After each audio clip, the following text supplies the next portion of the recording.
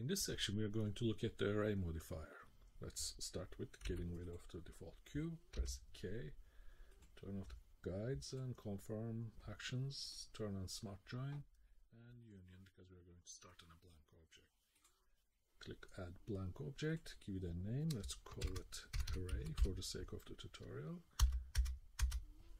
And I'm going to draw an abstract shape because why not?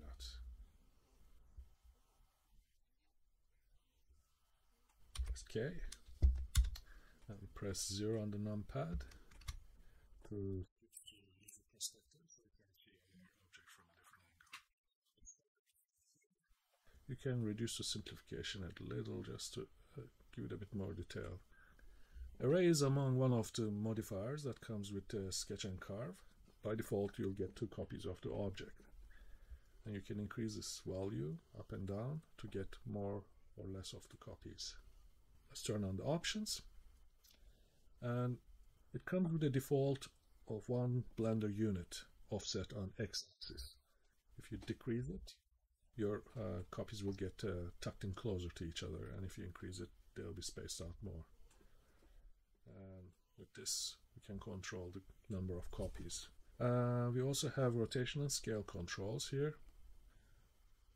You can do things like these. Turn off the offset.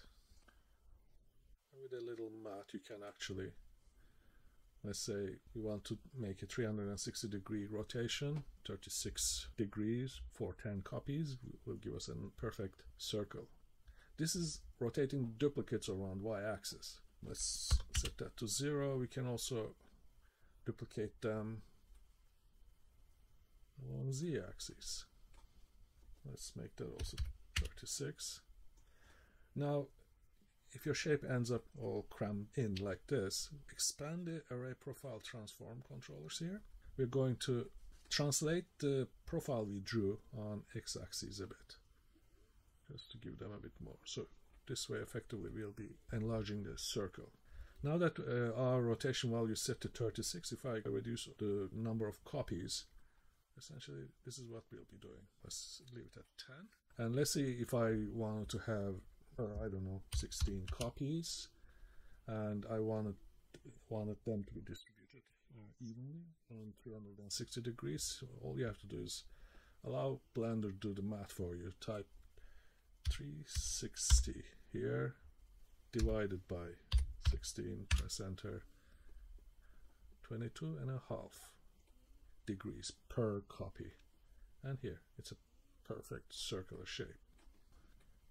With profile controls, you can also rotate copies, profile like this, to get different results.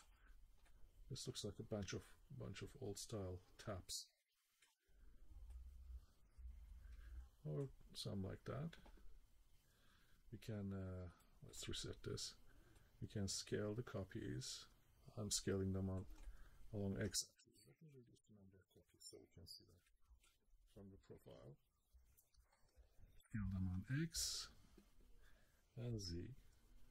Let's restore these back to their original values. I'm going to show you another way to. Let's make copies 3 only, spread them a bit. Now you can get some interesting results by combining these modifiers with each other. Now if we click spin, you immediately get something interesting looking like this. The default spin axis is X. If we change that to Z, we'll get this. And let's reduce the spin angle a bit, so we can see it from the profile. So you can see what's going on here. Now I can still control the array, and let's translate the profile on axis.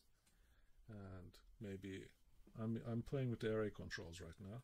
Let's do the offset on Y, and maybe rotation. And we can control the spin angle and spin definition. Spin steps controls the resolution of how many subdivisions we will get. And we'll talk about the spin modifier in another video. So let's turn it off for now.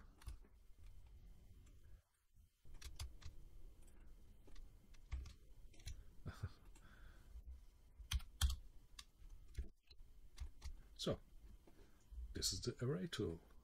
Hope you enjoyed this. Thank you for watching and see you next time.